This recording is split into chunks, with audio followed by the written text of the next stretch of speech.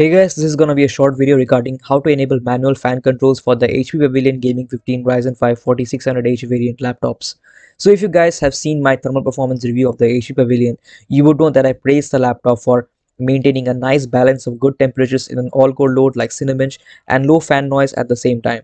The temperatures remain low enough and we get quite high Cinebench R20 multi-core scores too, over 3340 most of the times. However, there is definitely potential for even higher performance if you were able to manually control the fans. And so at the end of the video, I said, overall the pros definitely outweigh the cons. I hope someone makes a manual fan control profile for the notebook fan control software. and guess what? One of the viewers of the channel by the name of Shivam Yadav commented that he had a manual fan control profile for this laptop. And he was also kind enough to email me his profile, and not only that, but also a short and sweet tutorial on how to import the profile into notebook fan control software, as you can see here. Before you proceed with the software, make sure that fan always on mode is enabled in the BIOS.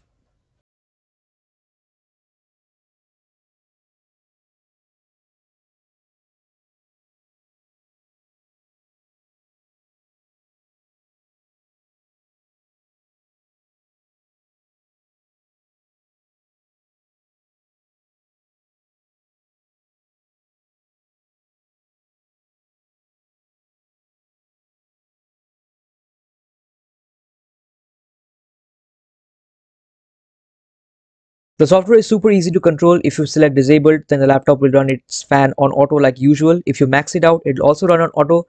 And if you keep it anywhere else, it will try to run at that desired target speed.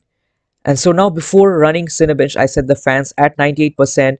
And this is basically the same thing that I do to my personal laptop, which is the Acer Helios 300 2018. When I'm going to render a video, I set my fans to maximum using the Predator Sense software. And after running Cinebench with fans already running at near max speeds from the beginning of the run, we get some of the best Cinebench R20 multi-core scores for a 6-core laptop, ranging anywhere from 3392 to 3421, which is just 17 points lower than the highest Cinebench R20 multi-core score scored by the Acer NITRO 5 2020. The temperatures are also simply amazing, just over 80 degrees on average. I also want to point out, at one point of time the laptop overrides the notebook fan control software and just runs it at max speeds. As you can see, it says 100% critical, but now it happens much earlier than before. Before, it would run at max speeds only during the last 30 seconds of the run. So after the run is completed, you can just put the laptop back to auto by just disabling it. So I'm going to end the video with one random Cinebench run to show you that I'm not faking anything, and we'll see what scores we get. And before that, I want to thank Shivam Yadav for making this video possible, and we'll link the profile down below in the description.